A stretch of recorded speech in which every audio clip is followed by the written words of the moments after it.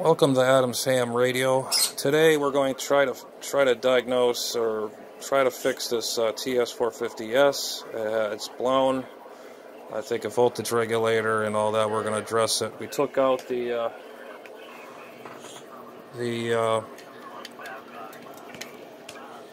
filter board, which goes on top.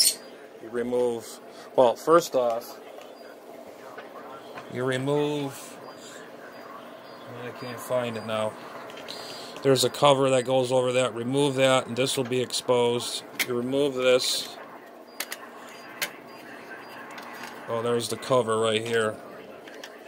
This is the cover that goes on top here. Remove that, and make sure you remove all the connections and all that that's on the board, as you can see. And I want to say, buyer beware. I bought this part because maybe for the relay or just if this has gone bad. I bought another one just to prove a point.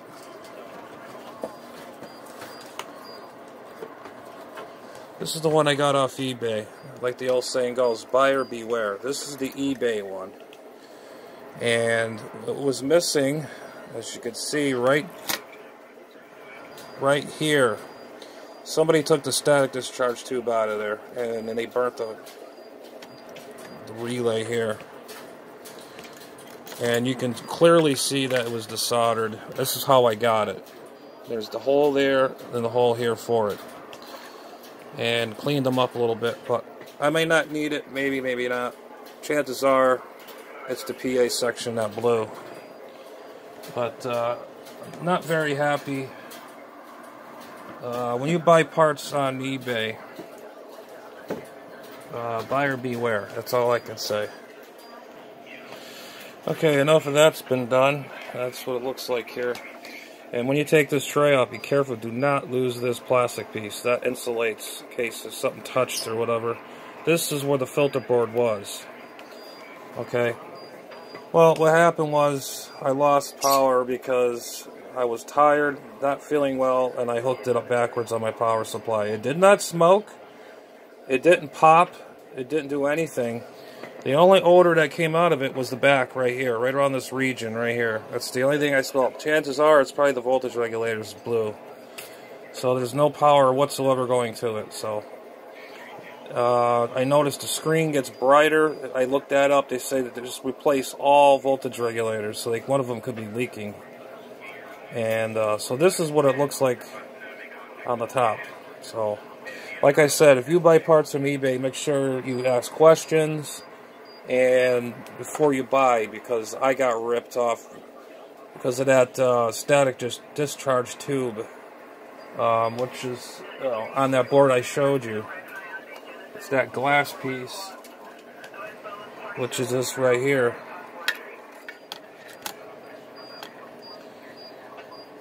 Person I bought the other board from, he took it out, and these things must be worth money. I don't know, but it was missing that, and I wrote him a letter for eBay, and I got gypped out of 40 bucks. But I bought that too for a case of one of the relays are bad, in case I cooked something closed shut or whatever. But whatever you do, when you're tired and exhausted or not feeling well, do not hook up any of your electrical equipment, because things could happen. My hunch is those dang power or voltage regulators. There's an 8, I think it was a 5 volt. Oh, I can't remember. I was reading the schematic, but I have to look up the numbers and cross-reference them all. So this is where I'm coming up with now. Stand by. Okay, this is the PA board. Here's your finals. It's 2SC.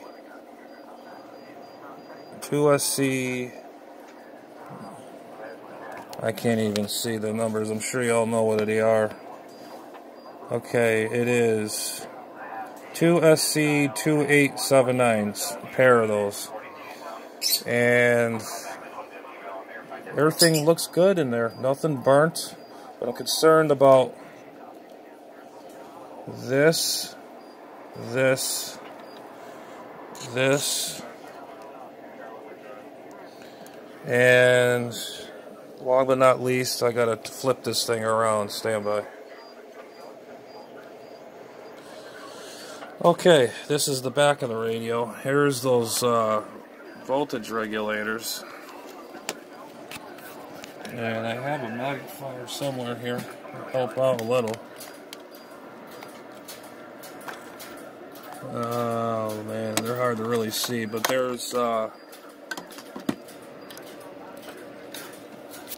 me see here. There's 3 of them right here. And there's another board right here I have to look up, but I don't think it's, I don't see the caps bubbled up. They look good. Looks like someone's been in here before. They put in brand new surge protection resistors in there. Those won't go bad. But yeah, there's 3 these over here. I believe I could just pry it off with a screwdriver. These heat sinks right here. I don't think these don't need heat sink with grease, but I'm gonna have to cross-reference.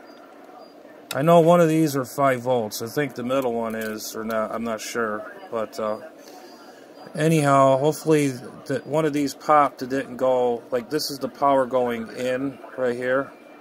Hope it didn't pop any of this stuff right here, or well, like I said, there was no smoke, so chances are this, when the odor was coming out, it was coming down from the bottom here. So I would assume these guys, I have to do a test. I'm gonna test them out on the multimeter and test this one. I'm gonna test every one of them, but my hunch is right in here.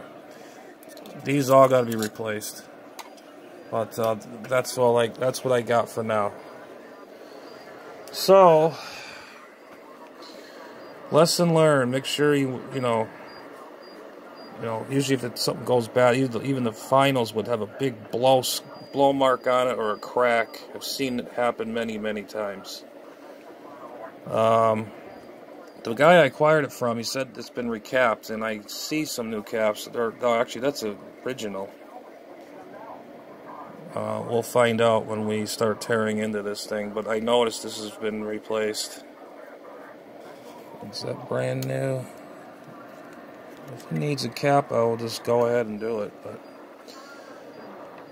anyways, this is the TS440S.